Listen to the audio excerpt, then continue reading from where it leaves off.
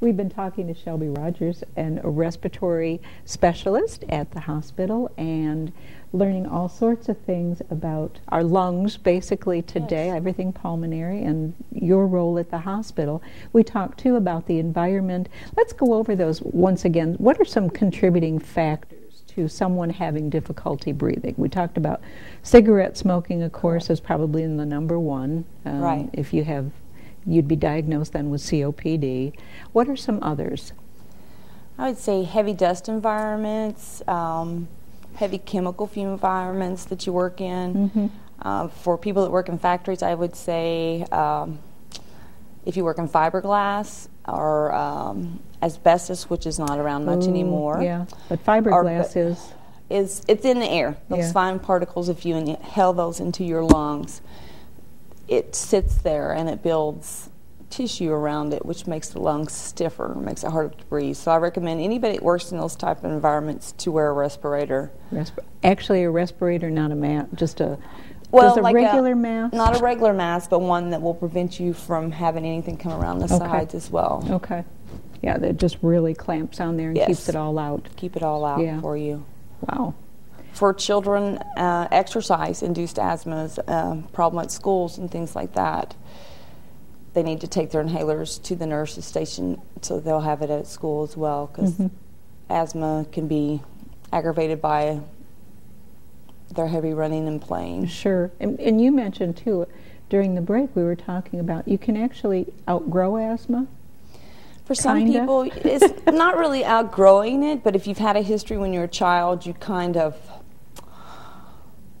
adjust to it, and your body adjusts to it, and it kind of settles down for many years, and then people will not see any trouble from it until later in life.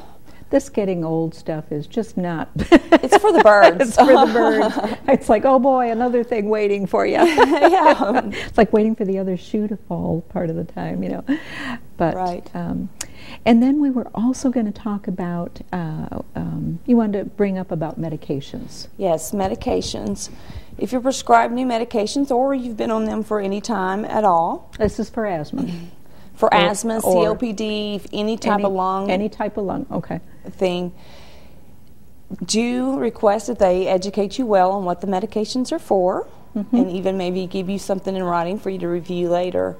Because like Advair and Symbicort, Flovents, they're a maintenance type those are inhalers. Inhalers. Okay. They are maintenance type medicines. They're not going to rescue you. You have to use those on a regular basis, on your daily basis, to see them. So they're not a rescuer then. Right. Okay. They are there to help maintain your airways the way they are. Keep them open. Right, to keep them open. And they have to build up in the system for at least, I give it 30 days, 30 to 60 days, yes. Oh, wow. And a lot of people kind of give up on it and they don't realize that it's helping them, but it is, really. And then if you have a rescue inhaler, your combi vents, Pro Air, albuterol, all basically the same drug. That's your rescue type inhaler. Okay. It goes into the lungs, it opens you up right away. That's if you have some sort of an asthma attack or a asthma attack, COPD. Anything that's reversible in there that's still got tissue that's able to be dilated back from the inflammation. Okay, so you've got to make sure you've got your, especially with kids, as you were saying, when they're at school and they're exercising, they have to have their inhaler at the nurse's office. At the nurse's office, so that they can have that in case they have an attack. And I'm sure that's a portion of what you spend your time with, is educating people on how to use everything. Correct. Making sure that, just as you're doing today with our TV, and there might be other opportunities within the community to let people know about this as well. Right. So. There is a Better Breathers program. Okay. That they can get information. They can call our department at 508-1569 and ask about the Better Breathers program. Okay, 508.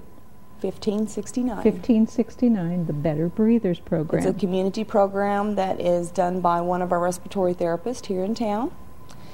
I should have brought that card with me. Well, you know what? I can tell people exactly where they can find that because we send that in to the Baxter Bulletin. It's on the calendar. Awesome. And it's also in the Viewpoint. When that comes out on a quarterly basis, we always list the Better Breathers that's wonderful. support group. So wonderful. we always try to make sure. And it's also, we'll make sure that information, we're going live on the 17th of January with a new internet site. So we want to be sure and send folks to baxterregional.org and take a look there. We'll have an event calendar, and it will have all of the various community support groups that that's wonderful. we have throughout the community. So we'll make sure everybody gets the word on that as well. We also have it, which it has to be ordered by your physician if you're newly diagnosed with COPD or any type of breathing problems. We have your physician can order for you pulmonary rehab, and we have respiratory therapists that are trained to educate you how to live a little bit differently with your disease process and your breathing difficulties to make life better for you, to improve your quality of care. Can you give me some examples of that? I'd be real interested to know what it is that you would be trained in to do differently. They're going to work with you on exercising. Okay. And your diet. They have a dietitian that comes and speaks to you. If you have COPD, it's difficult. You don't want to eat large meals. They teach you how to eat smaller meals. Really? In portions. Okay. Because that large meal fills you up, and it pushes your stomach pushes up on your diaphragm, and that makes it harder for you to breathe. Never thought of that. I was just thinking of Thanksgiving. After a Thanksgiving dinner, it makes complete sense. Yeah. Yes.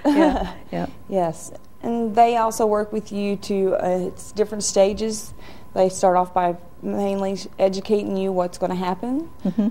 They work you up in your exercising program to encourage you to continue exercising, even though you may be having some difficulties, on how to build yourself up to make your life a little better. So different exercises, but not maybe as strenuous exercises? Not as strenuous. They'll start at, depending on what degree your disease process is at, they'll work with you with that. They also teach you about your medications, proper use and techniques on Which that. is, like you just pointed out, is very important. So important. I didn't realize there was a difference between medication that you took to maintain, as I think most of us probably from Hollywood always think of someone with asthma as represented as that rescue inhaler. That rescue inhaler. They've got to have that, or yeah, they're not going to make it without it. Without, yeah, and yet there's so much more to it. There is. They teach you how to stay away from triggers and things like that as well. Okay, what would trigger? Let's see if you can give me an example on. Like humid days, you want to stay in air on humid days. If perfumes. Boy, that's a trigger for me. Usually it ends up, though, not so much the breathing as a massive headache with somebody wearing a real perfume. Yes. It's not the colognes, not the other things, but the real expensive stuff is like, whoa. Yes. Yeah. It can set some people into respiratory problems, and how to avoid those things, and cleaners and things like that. Karen and Julie are very detailed about that. And those are our physical therapists that respiratory are there. Therapists. Respiratory therapists. Yes. Yeah. So, huge distinction there. But what else can you tell us about, or some recommendations that you can make to folks? As far as those that may think their best bet is, if they are having any kind of breathing issues, contact their primary care physician, get a checkup, and be sure and let them know that your lungs have been giving you some challenges or problems. Yes, I recommend they make a list of when these events are happening. Okay. And that way they can take their questions in, because they may not be having that event while they're there at the doctor's office, but if they keep a written list of, say, this happened when I did this, or I felt this shortness of breath, and it took this to help me feel a little better. And I'm real interested in, you keep talking about, you've talked several times about humidity, that can be a trigger, or that can be a challenge for folks. Is dry heat, like a desert, to live in a desert area, is that why a lot of people with breathing some issues? People go there because it's a different type of humidity. Yeah.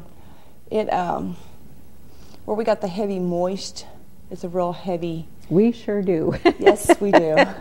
Humidity, it makes those that are having trouble breathing in the first place to exchange the air like they need to. That drier type humidity is a little bit easier for them to breathe in. Yeah. And yet I know when it's really clear and cold, it seems to be when the lungs seem to work the best when it's dry, when it's a dry cold. It's drier and it's cool, they breathe much easier. Much easier, yeah. So that would be like even in their homes, they would probably want to keep it at a cooler temperature rather than to keep it really, really warm. If See, my mother was right. She always put a sweater on.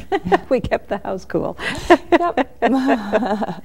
Well, Shelby, I want to thank you so much for being with us today. And would you please share again the Better Breathers phone number, how someone can contact? It's 508-1569. 1569, 508-1569 to find out more about the Better Breathers group that meets.